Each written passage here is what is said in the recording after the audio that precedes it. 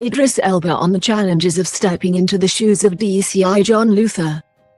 Idris Elba has said stepping back into the shoes of DCI John Luther was quite easy, but ensuring he was conveying the intense emotions of the script was where the challenge lay. The British star, who began playing the hot-headed detective 13 years ago in the critically acclaimed BBC crime thriller series, has reprised the role for the first time since 2019 for a new Netflix film titled Luther, The Fallen Son.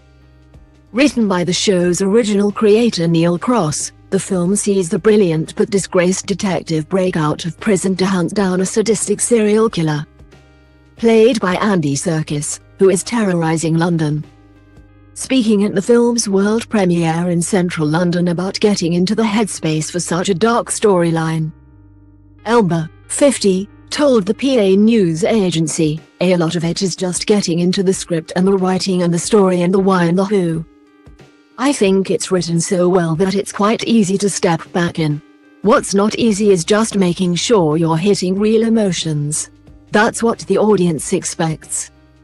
The actor, who was also a producer on the film, admitted there was a lot of pressure to ensure they did not lose old fans with this project and also the desire to entice new ones. "But when you love doing what you're doing, it doesn't feel like work. We took about 3 years to get this right and get the scripts right and get the ingredients right, and I think we got it right," he added.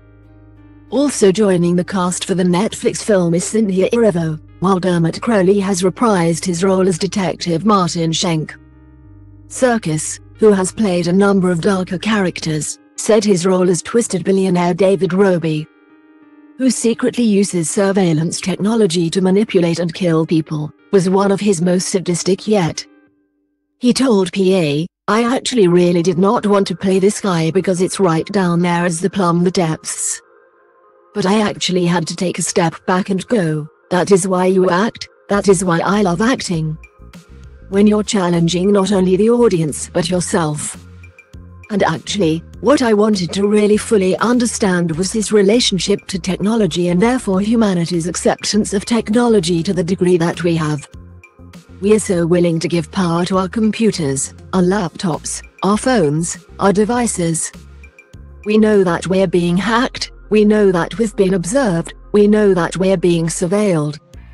And when you have someone who can then manipulate that and also someone who is a very lonely, isolated character, who has an axe to grind because he hates hypocrisy.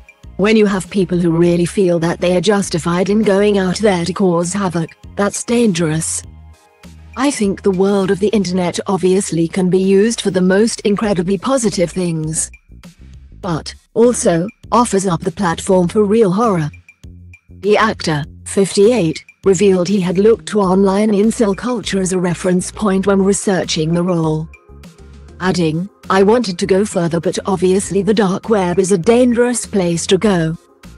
And once you enter into its one-way traffic, and coming out of that can be very dangerous." Luther, The Fallen Son will be available on Netflix from the 10th of March.